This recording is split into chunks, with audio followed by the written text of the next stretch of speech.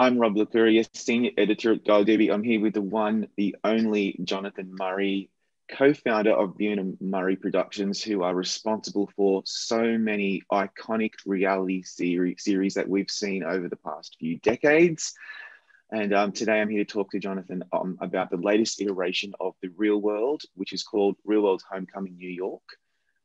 First of all, Jonathan, before we do that, I'm sure people always say this to you, but you really are literally the OG producer of this whole genre. And before it was even a thing, what does that feel like? Is it vindication or pride? Like, how do you feel about that? What you see now on TV is something that you spearheaded many, many, many years ago. Well, I take neither the credit nor the blame. When my late partner, Mary Alice Bunham and I got together, it was, she was out of daytime soaps, I was out of news and documentary. You put those two together and you sort of get this very commercial form of the documentary where you're going out and you're casting the 7 people to live together. You're art directing the loft they're going to live together. But still believing that by putting those people together, you could still get at some of the big truths, that when they come together, those conversations will take us into places that maybe we wouldn't normally go to. So I'm proud of what we've done as a company. This opportunity to do Real World Homecoming was, a big full circle moment for all of us, and really made us have a better sense of the impact of the show. Yeah, let's talk about Homecoming New York, because for many of us that watched the original, I mean, it was such a long time ago, and it was such a different world, and we were also such different people, which obviously means the people on the show were extremely different as well. The show contemplates how our culture has changed over the years really beautifully, and also how reality TV itself has morphed and evolved. So was that the main outcome you wanted to get out of this reunion series? Yeah, we wanted to take a look at the impact of this social experiment on these 7 individuals, but we also wanted to sort of take measure of our own contribution to that, and the good and the bad of it, how, and what we've learned over the years. So, we when we started to think about doing this, we started thinking about the movie Big Chill, this idea of friends coming back together. And we wanted to very much have a story that lived in the present, wasn't just reflecting on the past. So those were our goals, and we're pretty happy with the way it came out. Yeah, it didn't actually spend way too much time on the nostalgic element. It certainly was part of it, which I thought was really quite rewarding for us, the viewer. But it really did focus on where these people are at now and where we are at now on a more macro level. Did anything surprise you? Because as the producer, you've got it all mapped out. You think you know how it's going to turn out, but what did surprise you? Well, I think how immediately comfortable everyone was with each other. I mean, these relationships, and they've all a lot of them have seen each other, but they haven't been together as a group, all 7 of them. So I think what surprised me was how quickly they fell back into their friendships and comfort level of living with each other. I mean, part of the excitement of doing this particular season, the first season, is that there really was a genuine connection and love between those cast members. They really are a family. And even though they disagree, even though they squabble, at the center of it is a lot of love. So when you're casting a show like Real World and some of the others that you've been involved in, and you're not the casting director per se, but of course you have a lot of input in what the show is going to look like. Do you appreciate now, particularly these days, the responsibility that you and your team have to spotlight diversity among cast and crew when it comes to race and gender, sexuality and ethnicity? Is that a really now important factor for you? That was important to us from the very beginning, because the basic idea of The Real World is you put 7 people together from different backgrounds, different races, different sexual orientation, different socioeconomic levels. They're going to make mistakes with each other. They're not used to living with people different from themselves. We all grow up in our little silos. And those mistakes will result in conflict. And that conflict will be our story arc. That conflict and the growth that comes from it will be our story arc. So for us, from the beginning, we felt for the real world, diversity was very important. And it was interesting to see how, as other shows came along later, Survivor, 8 years later, diversity. Richard Hatch wins the first season as a gay Machiavellian guy. No one would have scripted that. It comes out of reality, being willing to put those people together and just see what happens. Yeah, and finding the right mix of people and then watching them just go. So that brings me to this. Is there an archetype for the best kind of reality TV character, or is it obviously a much more complicated process than that? Well, it's more complicated. When we look for people, who have enough of a character that's clear who they are. They can't be too fuzzy. You sort of have to get who they are fairly quickly. But we also want people who are open to change, open to being influenced by people around them. We don't want them so set that they're just going to never change, because for us, particularly the real world where there's no competition, part of the story is how these people evolve, how they change. So they have to be open to change. And then, of course, you look for, great sense of humor. You look for people who are very good at expressing themselves, people who are unfiltered, who are comfortable expressing themselves, not going to edit themselves. There's a whole bunch of things that go into it. And you may be looking for something, but then someone walks in the door that you hadn't thought about, and it's a no-brainer. They're great. Yeah. And then, of course, with some of your other shows, obviously the talent, like Project Runway, you bring people in that are just mind-bogglingly talented, and giving them a shot at maybe, a career in the industry. And then you have other shows like Road Rules and The Challenge, where you're just spotlighting these people with really either really great social skills, or these people on The Challenge. Every time I watch it, I pull a muscle just from watching it. So I just also wonder, when you're getting involved in a show like Project Runway, it's a show that you've been nominated at the Emmys for a few times, and it's been such a popular success.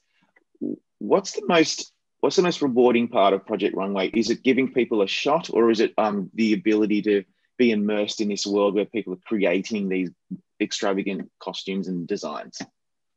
It's really both. Project Runway was really the first show that really went out and sort of put a spotlight on people with talent. And it's interesting to watch as these different individuals come together and are tested in a way that, they couldn't imagine how much pressure they're under. And of course, then you have Tim Gunn, who was always the person who his first and foremost concern was the contestants and their well-being and how they were. He wasn't so worried about the show. He was worried about them, which I think is remarkable. But yeah, we didn't create the show, but we had the honor to produce it for 11 seasons. And it was nominated for an Emmy for every one of those seasons. But it's a beautiful format. It's a really brilliant format, and it has stood the test of time, and it has been much copied by other people.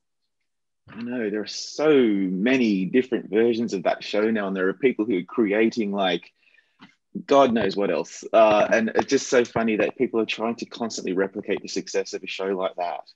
And also a show like Road Rules and Real World, the original show where you just kind of observe people at their highest and lowest moments. Is there ever a moment that you can think of, this may be difficult because there's so much to choose from, where you look back and it was something that was just so profoundly either moving, disturbing, or exhilarating that you always kind of go to as a story when people ask you about your history on Real World?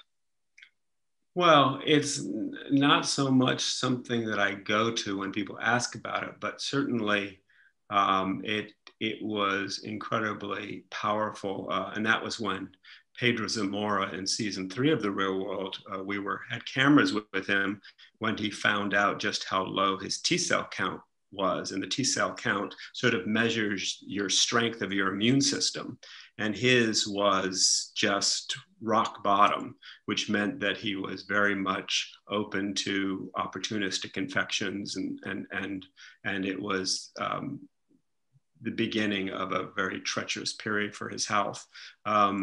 And I remember him coming out of the doctor's office after he was told that, and our producer just pulled him aside and hugged him and said, you know, what can we do? Do you want us to take the cameras off you? You know, but he wanted us to keep filming. I forgot about that moment. I remember it well.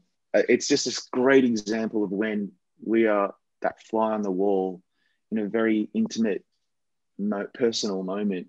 It's There's really nothing like that actually on TV, and that brings me to this. It's like the complete opposite.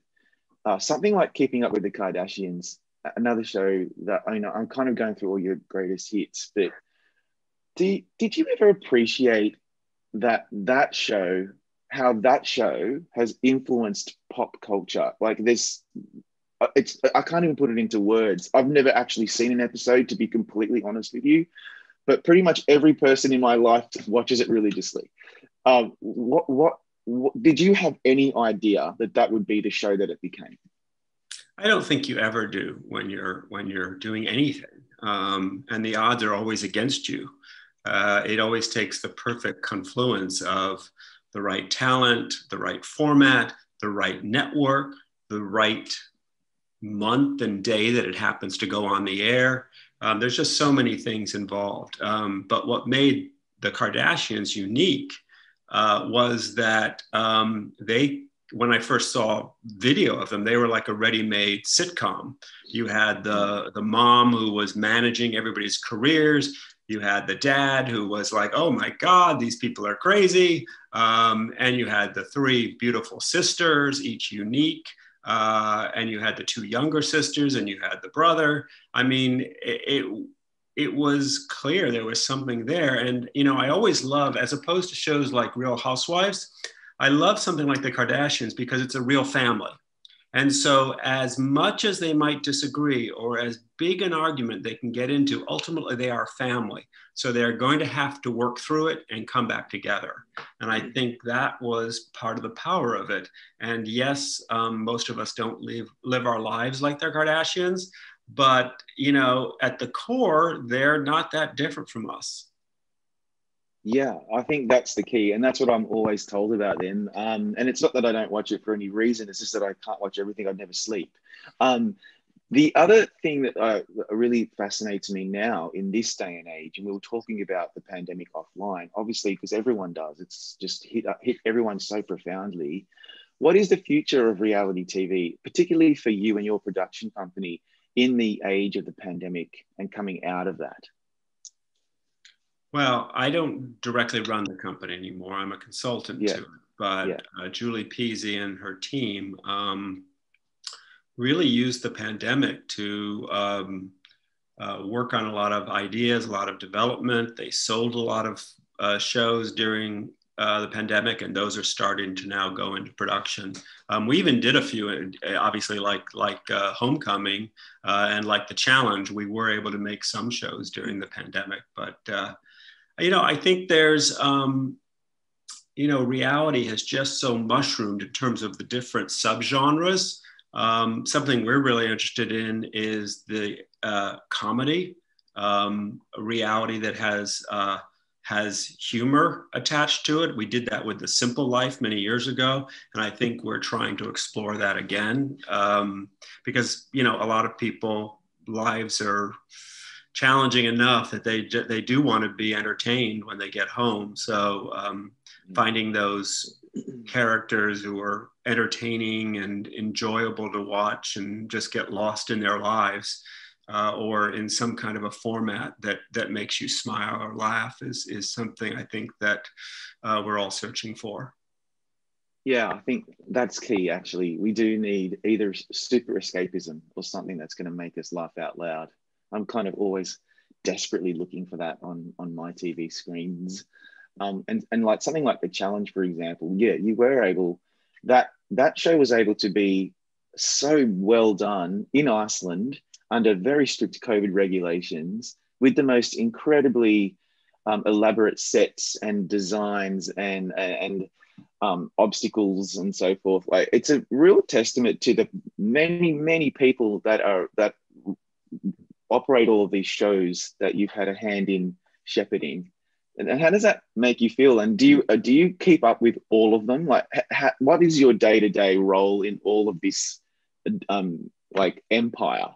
Yeah, it used to be until maybe 6 or 7 years ago, I watched every cut of every show that came through Bunim/Murray. And finally, I just had to step back because I needed more balance in my life. And quite honestly, we have an incredible team, and they were certainly ready to take up that challenge of the quality control, making sure everything was done well.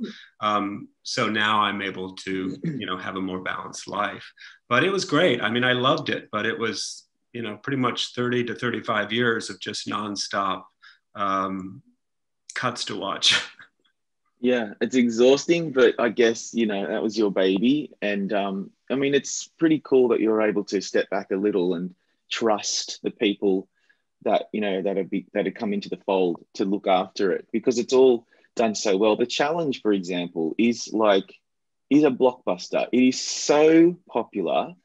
And yet, for some reason, it still has not broken through at the Emmys. Like, it's actually so frustrating to me that a show like that, and The Real World has not yet really broken through at the Emmys. I really hope it does this year. Does that something that ever plays on your mind? Would you like to see that happen? Obviously. Yeah, I mean, obviously I would, because there's so many wonderful people who work on these shows. I mean, the craft level of the editors, of the camera people, of audio technicians, the production designers. I mean, there's so many people who are just very good at what they do. And I think, when The Real World started in '92, there really wasn't a category for us in the Emmys. I think we would have been up against a Bill Moyers special, and Bill Moyers was a newsman on PBS.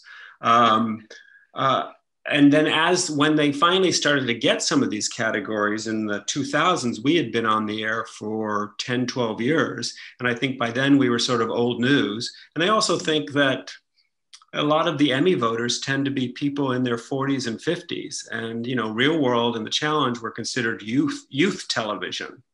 So I'm not even sure they were watching them or aware of them.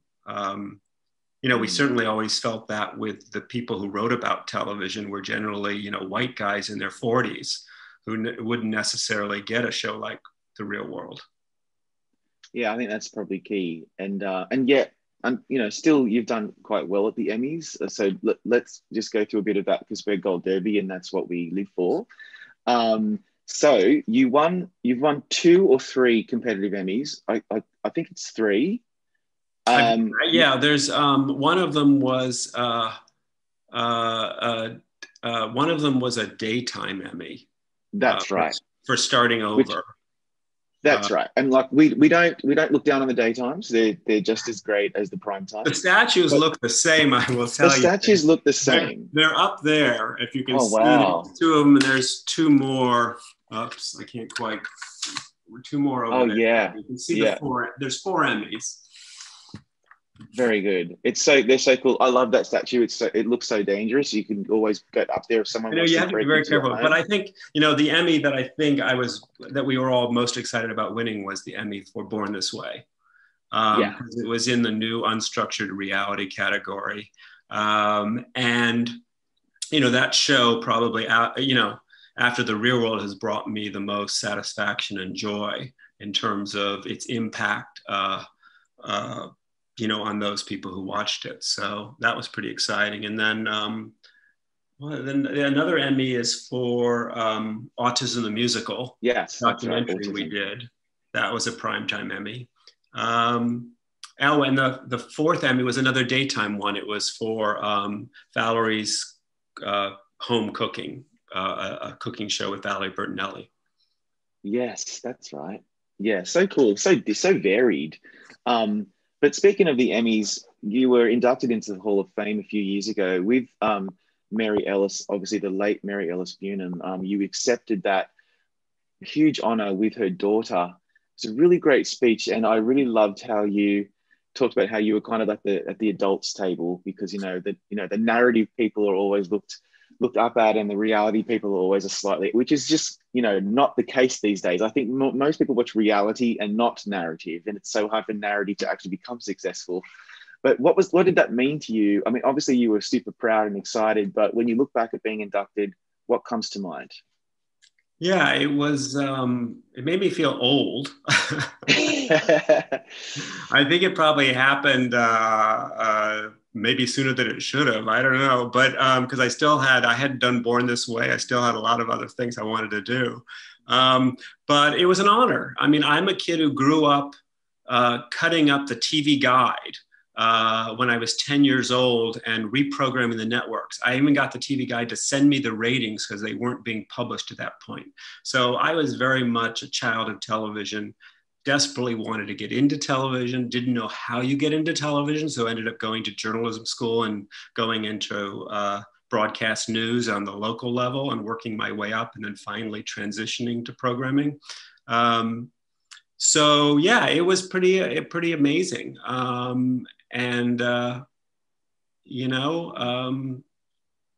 Yeah, it's nice when you get the honors before you're dead, I guess. That's right. At least they didn't wait until you had both passed. It was so sad many years ago when Mary Ellis passed away.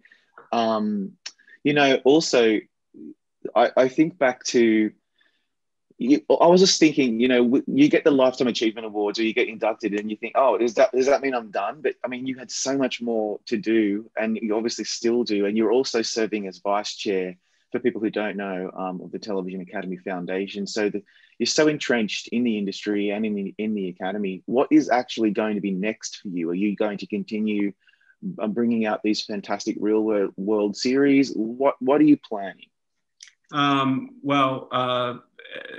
The response to Real World Homecoming was so great, both critically and in terms of viewership, that I think we're headed towards doing another one. It's not finalized, but I think it looks good. Have to figure out which cast to do and all of that. So we'd like to do that because we do feel that it proved that there's a value in going back and looking at it, and that this format we came up of bringing the cast back together to live together, not just to sit on a stage with a host, that there's something powerful in it. So yeah, we'd like to do that again. I have a few shows I developed during COVID that are in various stages of development. One of them is I'm turned everything in, casting, and hoping it'll get a green light.